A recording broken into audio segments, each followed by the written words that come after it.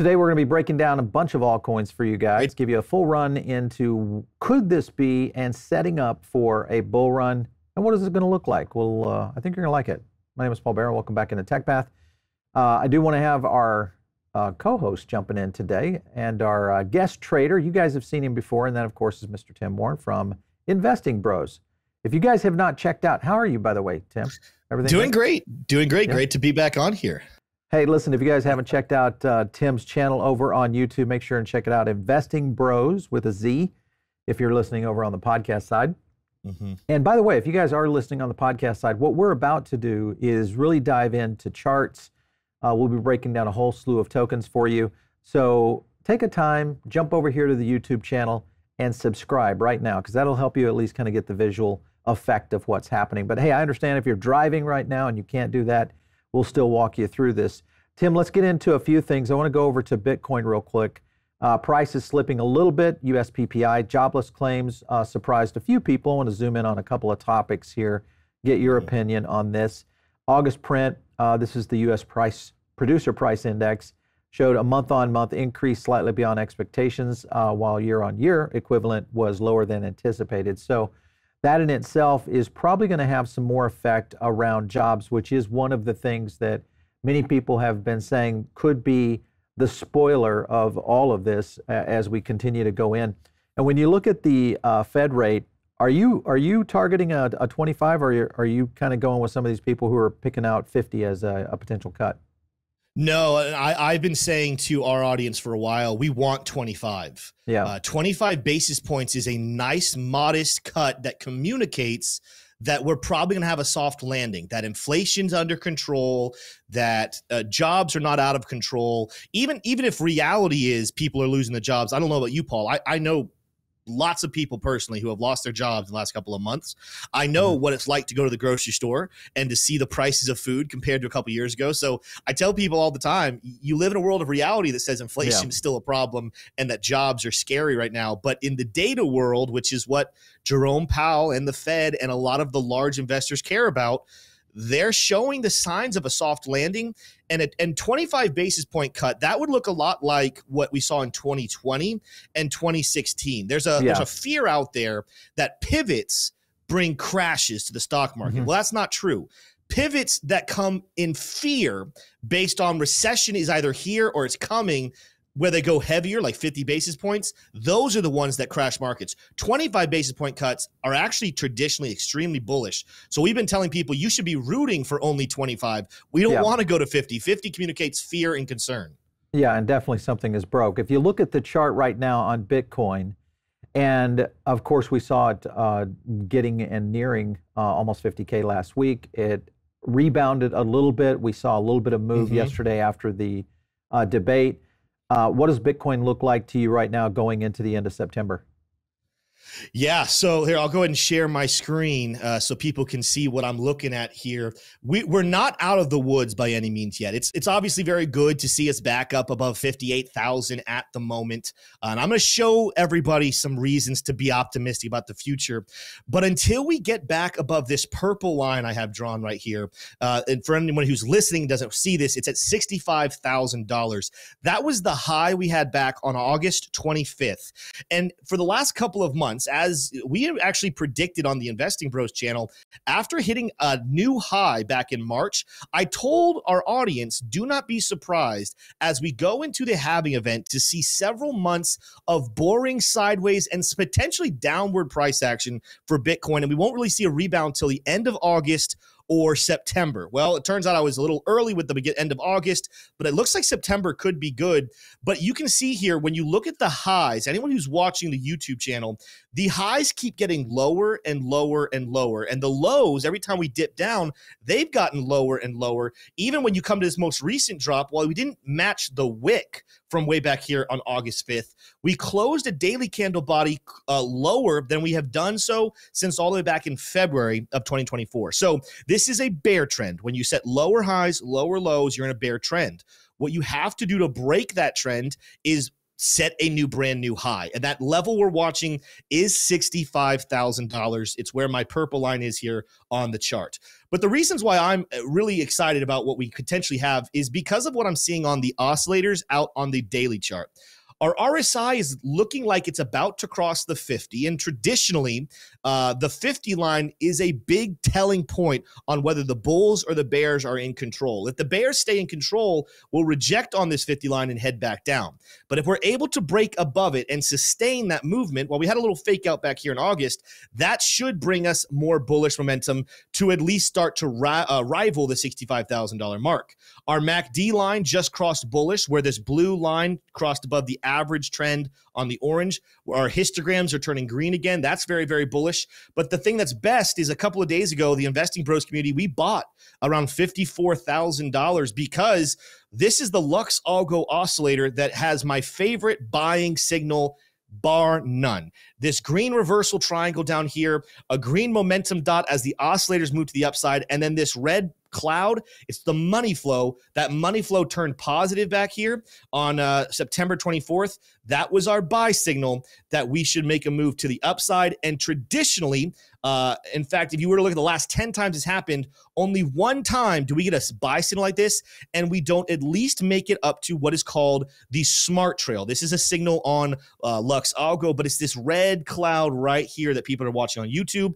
If you can't see it, it's a cloud that goes between 61,000 and 63,000. I kind of have my mark somewhere there in the middle, around 62. But 9 out of the last 10 times we've seen this specific buy signal on the oscillator, we have at least made it back up to the smart trail, if not above. So I'm in a short-term long. The Bros community is in a short-term long on Bitcoin right now, up to about $62,000. After that, it's about reevaluating. Do we have the momentum to keep on going? That's a question we're asking. But on the lower time frames, this is the last thing I'm going to say here, and we'll move on because I know we have a lot that we want to discuss. There is hope for a bigger move. We actually predicted on our channel the other day a pullback back down to 55,700 and then a rally. Well, the reason for this was there was liquidity down at that level that traders like to manipulate price to go back down to. But you'll also notice that if you come back here and look at some price action, there was a dip in price, a very small dip back early in September. And that is going to be what we call a left shoulder. I'll explain why that is. Then there was a much larger dip that happened on September 6th that created what we were going to call the head. And this most recent dip back down has made what we call a right shoulder. Well, if you have a left shoulder, a head, and a right shoulder, this is what we call an inverse or upside down head and shoulders pattern. And these break out traditionally, more often than not, they break out the length of the head to what we call the neckline, and then you move it over to a breakout position. Your price prediction at this point would be $64,300, and that would be good enough to get us above that daily smart trail, flip the bulls back into being in control. We're going to probably not long after that conquer our $65,000 level, and then it's off to the races for brand new highs. Now, that's very optimistic, what I just said right there, but we do got to start. As I said, let's get back above 60,000. Let's conquer that daily smart trail, and then let's conquer 65,000. You always want to wait for confirmation before you go big on your investments and your trades, but there are a lot of signs that those events are trickling and coming down the road. Also, I think the macro is leading on that as well, because you obviously will see the Fed rate cut here in just a few days.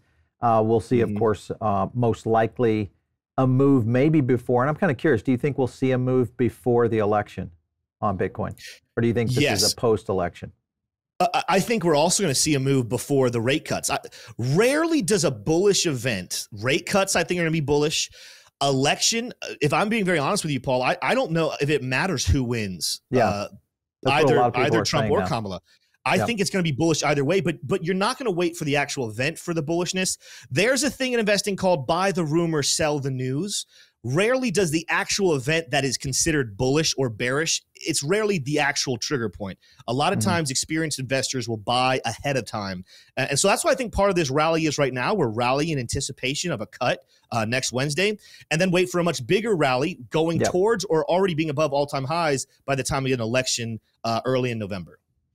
All right, so let's take a quick look at Ethereum, because you've got Paul Graywall talking about the eToro settlement. So they just conceded ETH, not offered as an investment contract security in the secondary markets, but the SEC, of course, is not explaining why ETH and Bitcoin, but no others. But they can't. There's no plan. So the likelihood is eventually we'll see a lot of, I think most likely some shifts within Congress that will adjust to some of this. But of course, ETH out from underneath maybe scrutiny right now. If you look at Ethereum right now, everybody's been concerned with the slowness of how Ethereum has responded. What is your current position on ETH? Yeah, so when it comes to Ethereum, I'm not going to try to deny the frustration that ETH holders have. It has been extremely frustrating. The Ethereum ETF was supposed to be the spark, and yet price is pretty dramatically down from the opening of that Ethereum ETF. That being said, I never thought that ETFs were going to be the defining factor of any cryptocurrency that got them.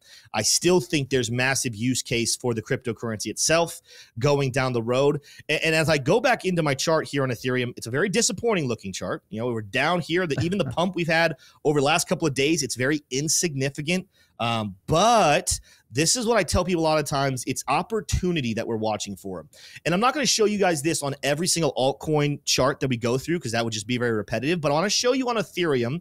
And then keep in mind that pretty much every altcoin or every major altcoin out there has a very similar dynamic going on. There's this concept when you're ranging and you're trading sideways about what's called a low volume spring. And altcoins are doing that right now. What I mean by that is take a look at every single time that Ethereum, after hitting this bull market high back in March, every time we see a significant dip and then a bounce back, there's always a big volume candle that comes in, like this one back here on March 20th, right here back again on May 24th, of course, right here on August 6th. But this newest one that sent the lowest level that we've seen since all the way back here in January, there's almost no volume. This is a constant strategy by larger investors that want to gain the majority of the holding. They confuse the retail investors by they have these short-term dips and then pump the price, but they're printing scary stories on all of these dips, and they're printing very bullish stories on all of these highs, ultimately causing retail investors to sell every time we come to the bottom, and then they buy up those dips with heavy volume, and then they sell every time, or they're convincing you to buy every time we hit a top, and then they're selling and dumping on you. But ultimately, the volume communicates that some retail investors didn't fall for it. Some retail investors are making the right moves as well. And as long as retail is making the right moves, it's not time for the whales and institutions to carry off their buy order. But when there's no volume, but you're starting to get a bounce and you're at a new low, a lot of times that communicates there wasn't a lot of buying and selling, meaning there's no more retail sellers to shake out, and only retail investors still around are hodling hardcore, and they're refusing to sell their Ethereum. That oftentimes marks the bottom of these types of moves. And so when I say opportunity, we're seeing this low volume spring. We're seeing a buy signal on the Lux Algo Oscillator, that green reversal, green momentum, bullish divergence, positive money flow. We're seeing a lot of reasons on Ethereum to say, you know what? Yes, it's been a very disappointing last couple of months. That's been that way for almost every cryptocurrency out there. But when you see these types of pullbacks and price is extremely extended to the downside, you got to ask the question, is the project itself done? Does nobody have a use case for it? Or is it still amazing fundamentally? In which case these low prices become amazing opportunities. That's how I'm treating Ethereum right now. I'm seeing a lot of signs on the charts of a spring to the upside, and I'm seeing low prices with low volume and low action, which means it's a great opportunity for me to come in and buy the dip while it's still cheap. Yeah, I think a lot of people are looking at ETH in a couple of ways. One, is this something where I reposition my long-term position maybe into an alternative token?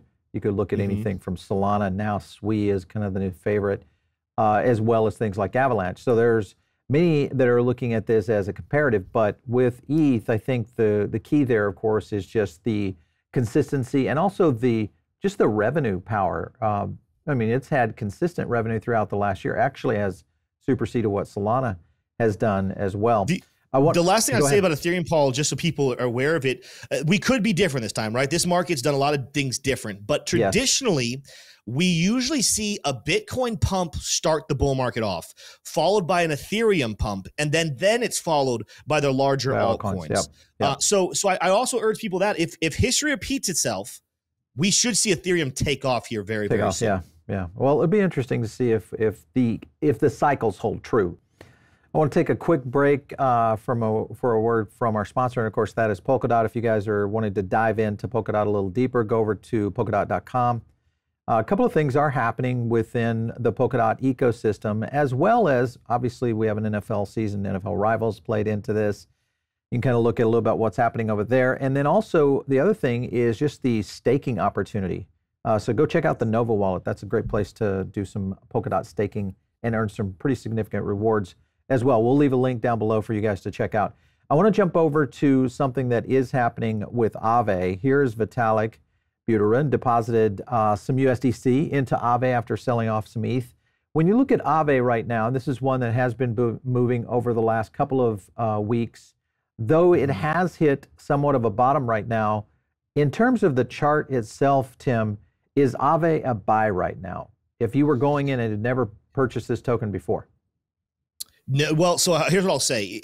If you're going to hold this for a long time, I tell people all the time, having a DCA strategy is very different from trading and specifically swing trading. You don't have to day trade to trade. Some people want to buy right now, sell in a couple of weeks, and try to maximize as many tops and bottoms as possible. If your thought is, I want to hold this coin for the rest of the bull market, go ahead and purchase it.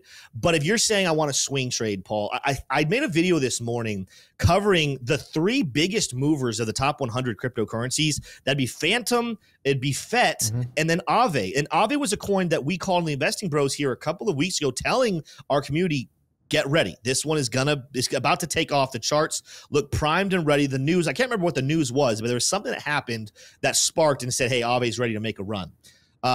That's not necessarily the case right now. Let's go take a look at the chart, and I'll show you what I was showing my community here this morning. There's two formations I'm looking at here on the daily chart. Both of them are technically negative, although the larger one I'm not necessarily too concerned about it breaking to the downside. But this red line up here, right? So this one has been trailing. We've had several touches now since back in July of 2023. It's a nice resistance trend line in play. And we also have a blue support line in play, the one that we've been messing with since back in June of 2023. But as you can see, several touches.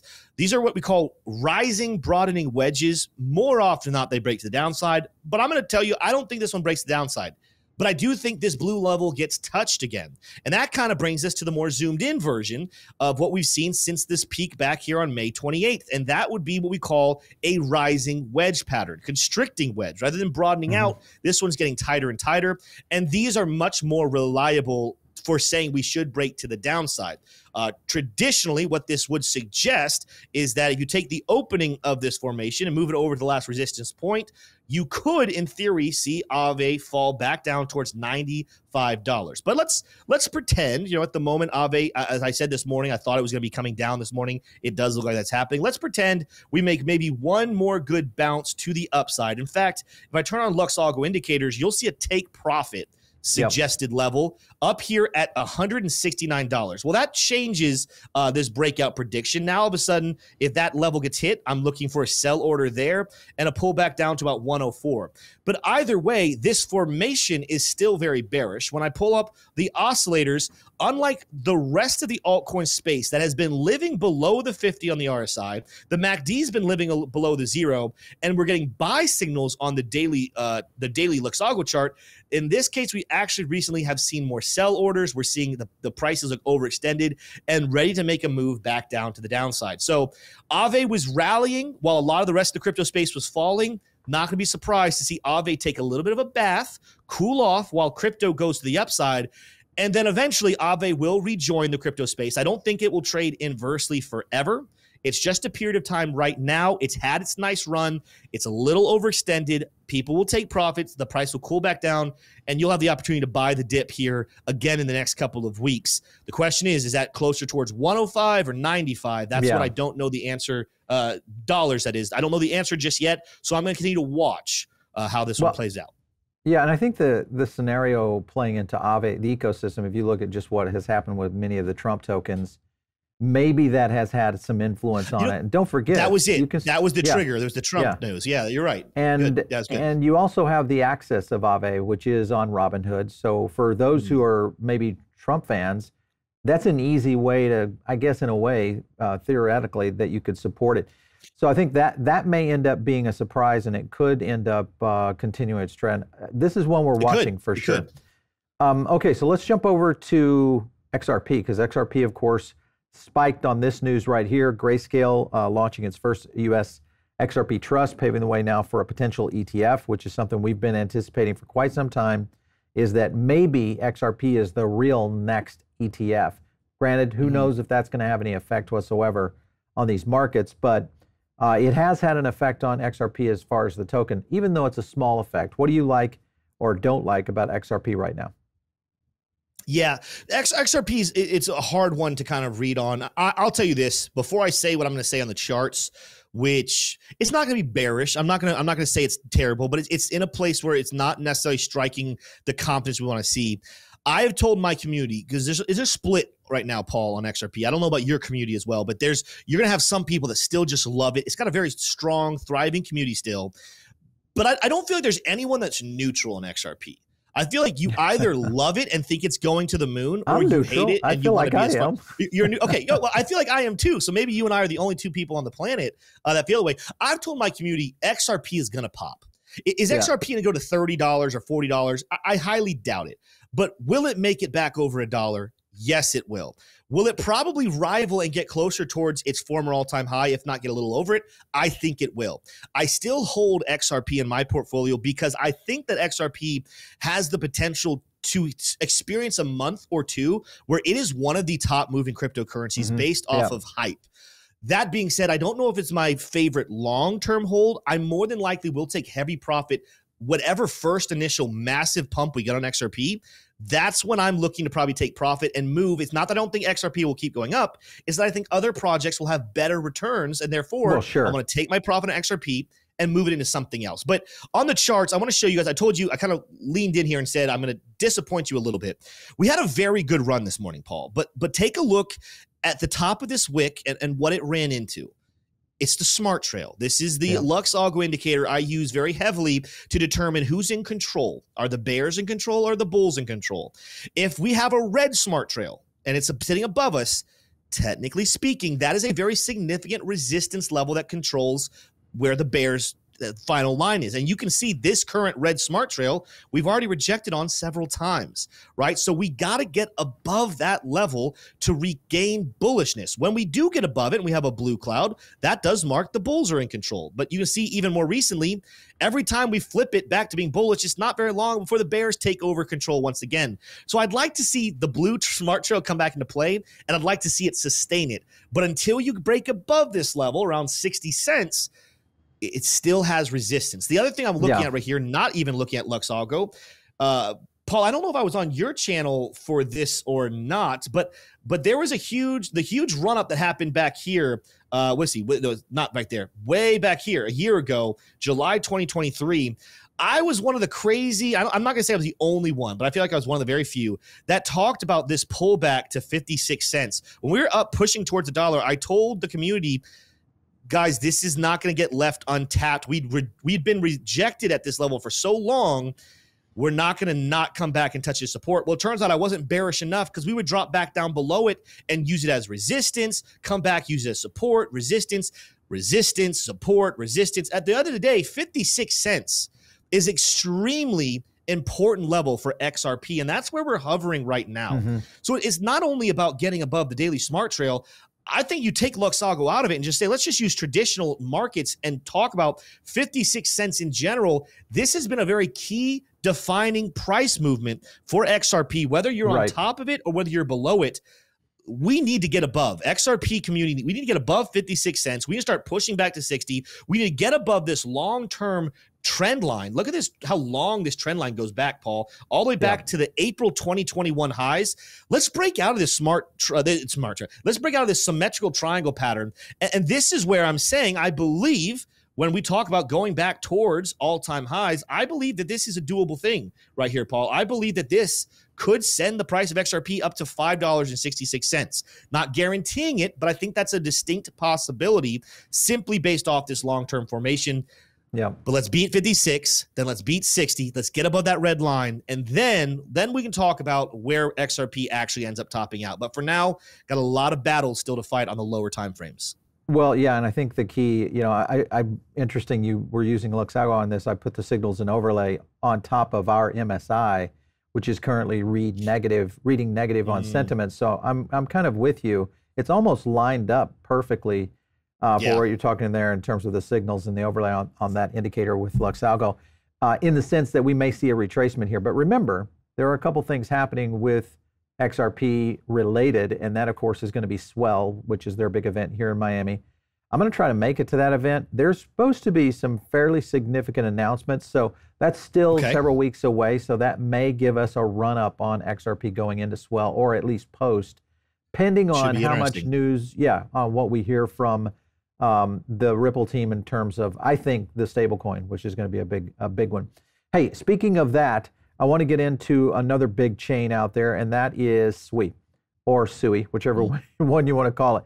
Here's one of the tweets right here. Grayscale officially launches a Sui trust for accredited investors. So this is going to be another one.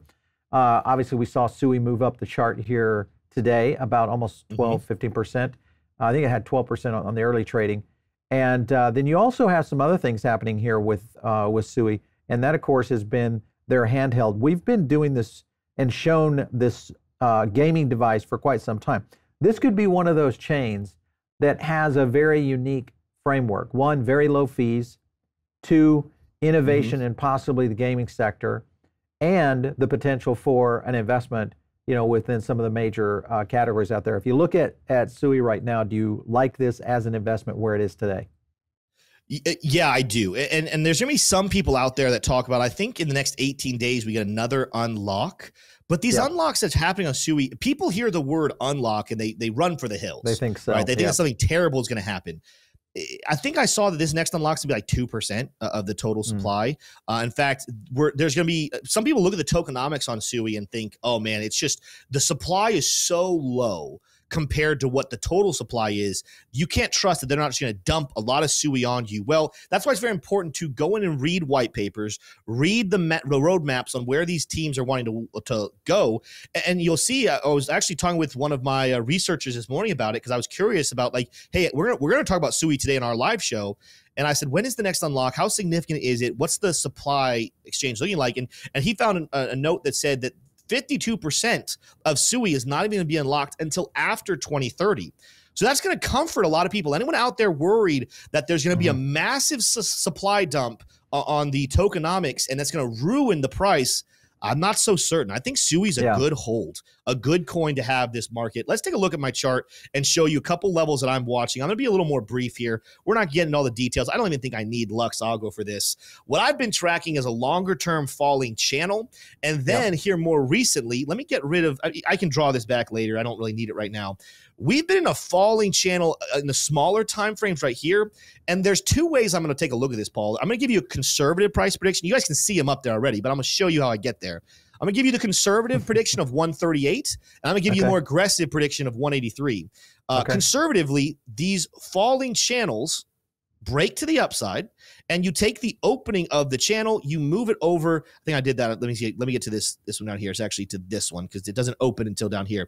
You move it over to the breakout potential of that channel. That right there is going to give us the price prediction of 138, 137, give or take, for our price prediction. It's going to match a peak we had back here on April 20th. Of this year. That's the conservative estimate for where we could go. But you'll notice before getting into this channel, there's pretty much just a couple of days of major explosive price action. This could be perceived by some as being what we call a flagpole, a big flagpole attached to a bull flag.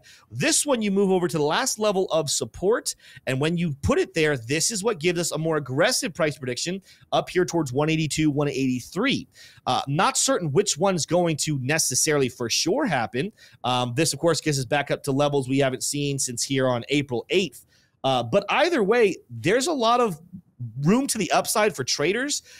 I'm a fan, Paul, of the conservative trade, and then maybe you hold a little bit for the more aggressive one. I'm telling my community, look for the 137, 138. That to me is borderline a guarantee. It's going to be interesting to see, though, can we in the next couple of weeks, days even, make a move all the way to 183? It's definitely possible, but the 138, 137 mark, that to me seems like almost a sure thing at this point. Traders should take advantage of it. I want to jump over, lastly, to Avalanche. Avalanche is getting ready to do their big event in Argentina. There is word on the street that they're going to be doing some major announcements at that event. We could see a big move with Avalanche. So there is some opportunities here within, whether it's on the gaming side, within possibly real world assets. We may even see some things around the platforms that are utilizing them for things like brand, loyalty, et cetera, kind of the real world asset use case. How do you like Avalanche where it's trading right now? If you have not ever invested in this token, is this a point where you could go into it? Yeah, I like AVAX here as well. I'm bullish on it long term. Very bullish on it long term. This is still right now, I think Chainlink's going to surpass it in market cap. But when you look at real world asset projects, something that I think is going to be one of the defining bullish factors in the bull market, AVAX is still currently the #1 ranked real world asset cryptocurrency by market cap. I would not sleep on that if I were you. On a shorter time frame, though, there's some interesting things that I'm watching here on the charts. I'll show you guys what I'm seeing. Falling wedge pattern, very similar to a lot of the rest of the crypto space. You're going to see a lot of coins right now, with the exception of, I think we were looking earlier in Aave. It wasn't in a falling wedge, it was in a rising wedge. But most crypto right now is in a falling wedge, falling channel. This breakout prediction would send us up to about $37.34, give or take, back up to a level of resistance that we haven't seen since May. That's a big move. But then you get even deeper here with Lux Algo, and you see some other very interesting stuff, maybe a little bit below that. But we're about to break out here. We got a buy signal here on Lux Algo that kind of says $30 is almost a guarantee at this point, with the rising smart trail and the take profit level sitting right there. But could we make it to that top level, go up a little above and answer this other question? I think so. We did get the nice daily buy signal here just a couple of days ago, that you're seeing a little curve over at the moment. I mean, I don't love going to 4-hour charts all the time for these types of shows. This is more for my traders. But if you go to the lower time frames, because you saw that curve on the daily chart, we're hitting support on these lower time frames. Yes, there's a sell order, but we're bouncing off that smart trail. I'm staying bullish here, Paul. I think that red line of the falling wedge pattern is about to break.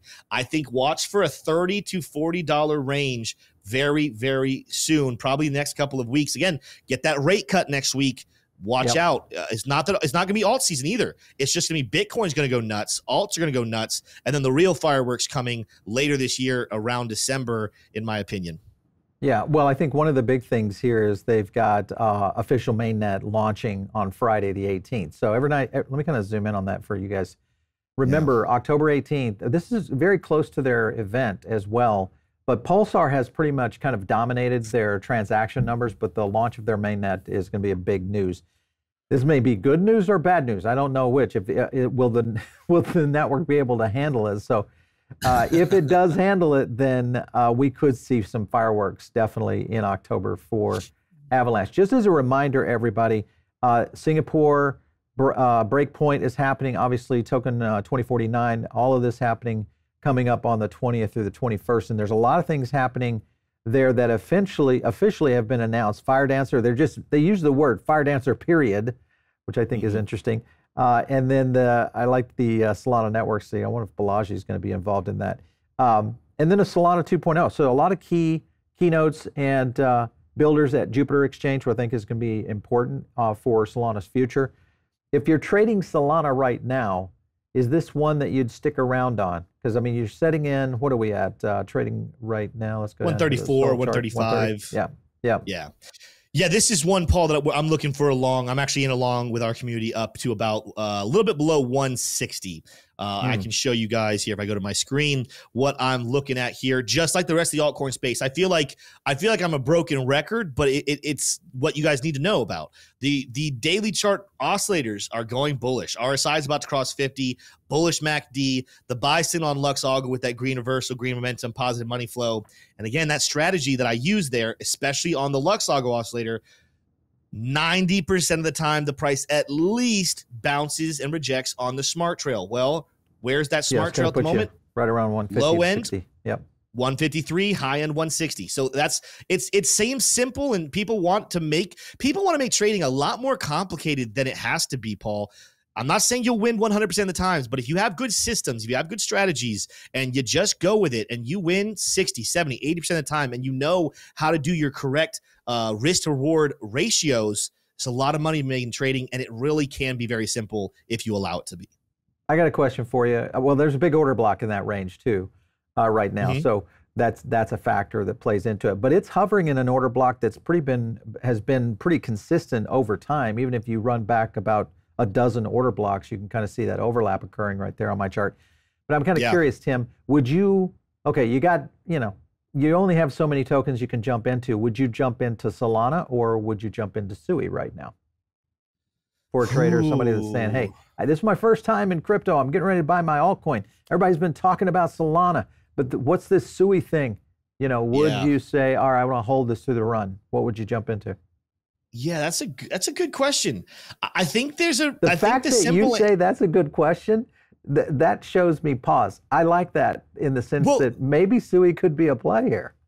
So Solana's your safer pick. It's the higher market cap. It's got way more users. It's been around the block. At this point, I don't know if a year ago we're saying that Solana's tried and true and trusted. I think we are now. I think Solana joined the big three. Okay. I think when you think of cryptocurrency, you don't just think of Bitcoin and Ethereum anymore and Dogecoin. I mean, everyone thinks of the meme coins. But I'm saying if you're legitimately into crypto, the first three cryptos that should come to your mind are Bitcoin, Ethereum, and Solana. I think they're the big three. I think they've separated themselves from the pack. But you know what comes with that, Paul, when you're that good at what you do?